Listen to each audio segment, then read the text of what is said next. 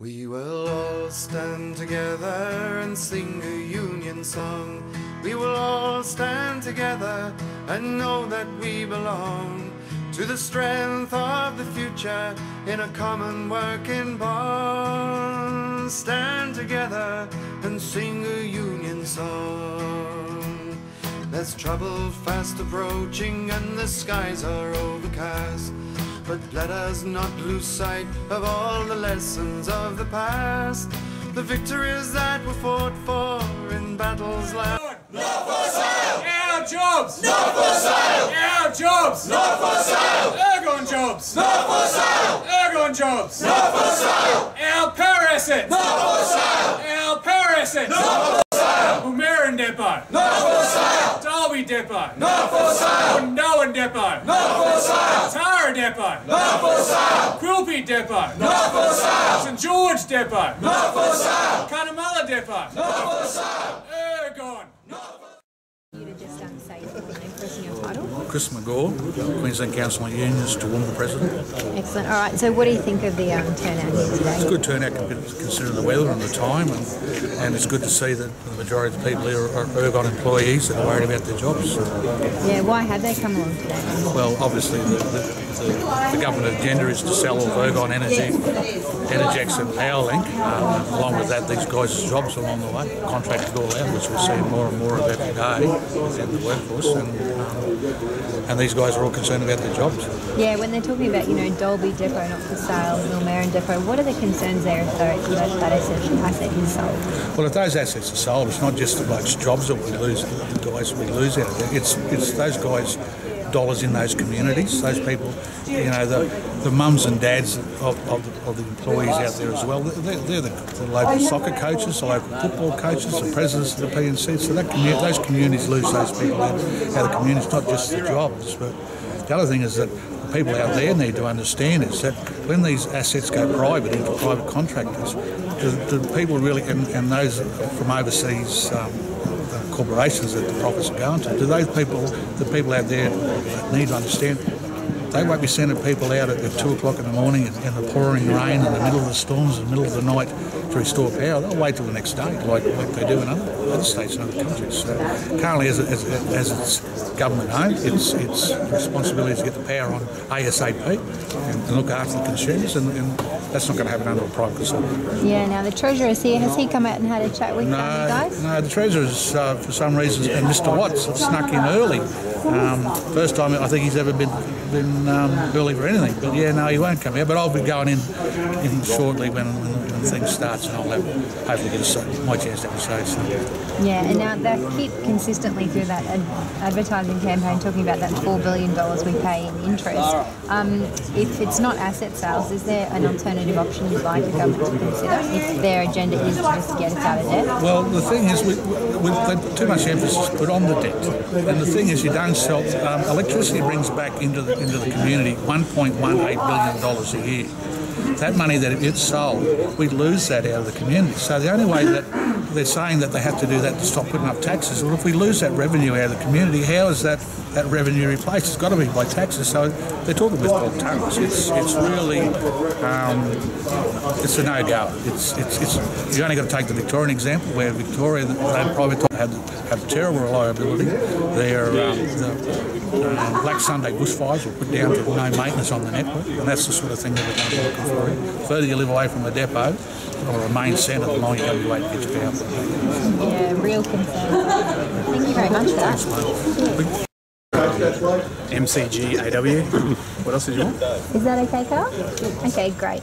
All right, so tell us whereabouts are you from? Why do you come along tonight?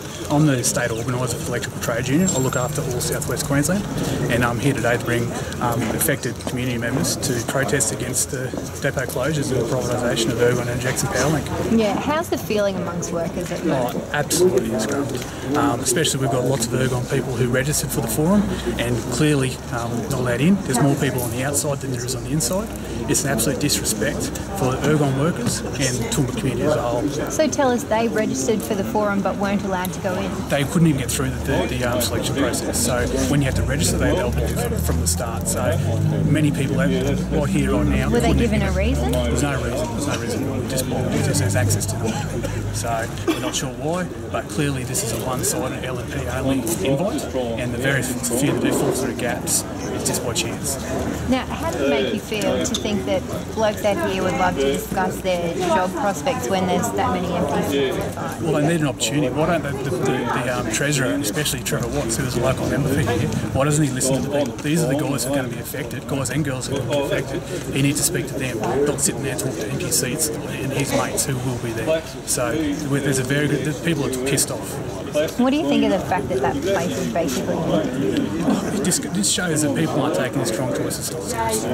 There are other ways to reduce this debt, and selling assets is not it. Especially a profitable asset like Ergon and Jackson Powling, it's not the way. So the people have made a decision by voting with their feet, not showing up, and this is the result of it.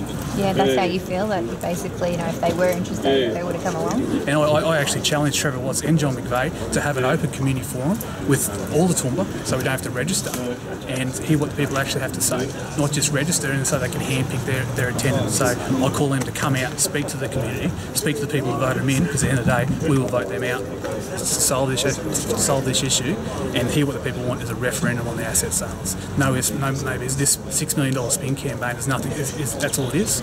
Have a referendum is the only way to solve this. Yeah, look, thank you very much for that. There's a large number of people from the Toowoomba community, ratepayers of Toowoomba, standing up and opposing asset sales against the Treasurer and his strong choices for it. Unfortunately, what we had is threats from the Toowoomba Council for personal fines for each and every one of these people holding up an unauthorised sign as per the council's, what they say, bylaws.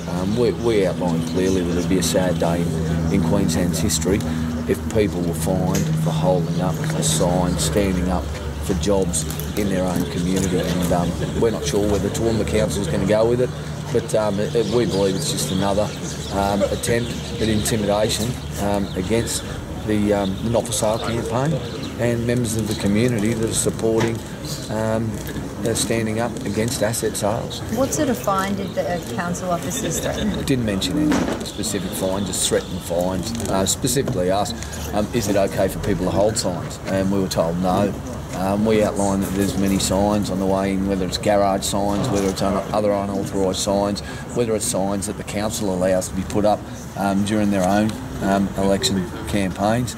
But these people have been threatened with fines, which is a sad day in Queensland's history, but it won't stop us holding them, that's for sure. This government will not silence us, the Toowoomba Council won't silence us. These are Toowoomba jobs, these are Toowoomba workers that are under threat by Tim Nicholas' privatisation agenda.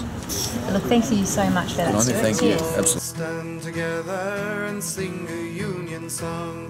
We will all stand together and know that we belong to the strength of the future in a common working bond. Stand together and sing a union song. There's trouble fast approaching and the skies are overcast, but let us not lose sight of all the lessons of the past. The victories that were fought for in battles loud and long,